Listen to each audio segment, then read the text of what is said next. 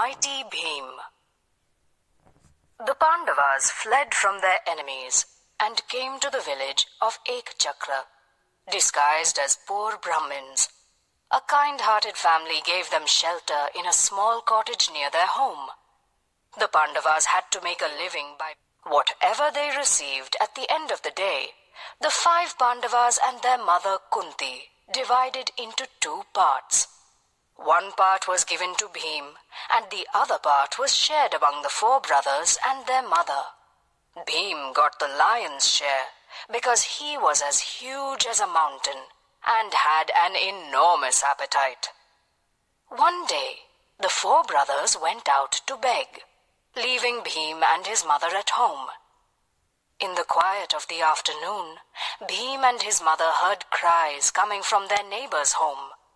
Kunti went across and there saw a strange scene. The father shouted, "I am the head of the family. I must go." The mother shouted, "I am the mother of 2 children. I must go." The daughter shouted, "I am your daughter. I must go." The young son waved a blade of grass like a sword and shouted, "I am big and strong. I must go." Kunti asked why the family was so upset. "Don't you know?" said the father. In a cave outside the village lives a demon called Bakasur, who rules over us. Every day, added the mother, the village must send 2 buffaloes, 3 big baskets of food, and 1 human being to feed Bakasur. "It is our turn now," said the daughter. "I will go," shouted the son. Kunti begged the family to be quiet. "I have a plan," she said. "I will ask my son to slay the demon. He is very strong and has killed many demons." The family was grateful for Kunti's offer to help. But Yudhishthir, Bhim's eldest brother, was angry when he heard the plan.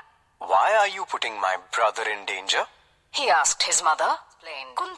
"I am certain that your brother, Bhim, will be safe.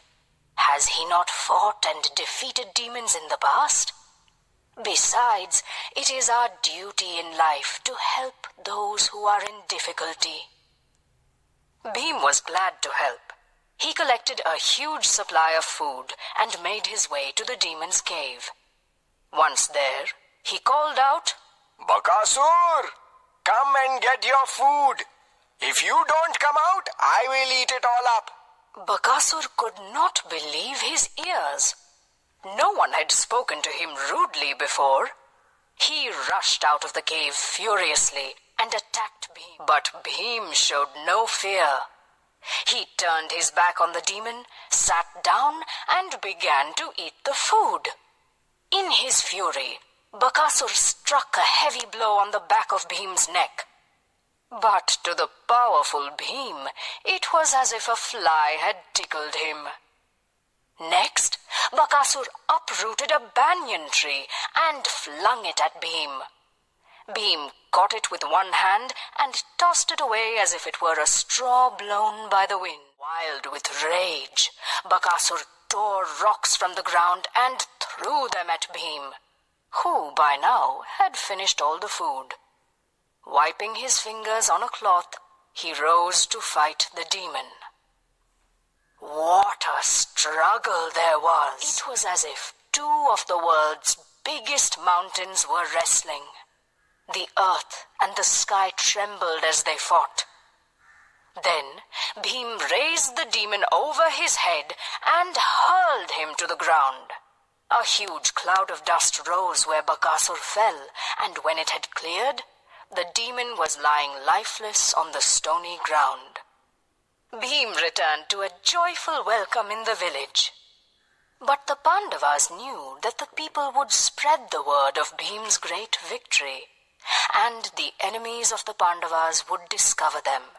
So, under cover of night, the Pandavas left as quietly as they came.